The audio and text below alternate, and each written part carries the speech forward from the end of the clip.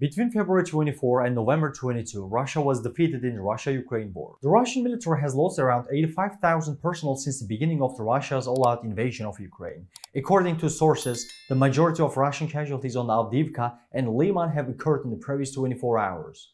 The numbers are updated on a regular basis. There are approximately 85,000 personnel, 2,895 tanks, 5,827 armored combat vehicles, 1,882 artillery systems, 395 multiple launch rocket systems, 209 air defense systems, 278 aircraft, 261 helicopters, 1,537 operational tactical level unmanned aerial vehicles, 480 cruise missiles, 16 ships, 4,393 vehicles and tankers, and 161 special vehicles.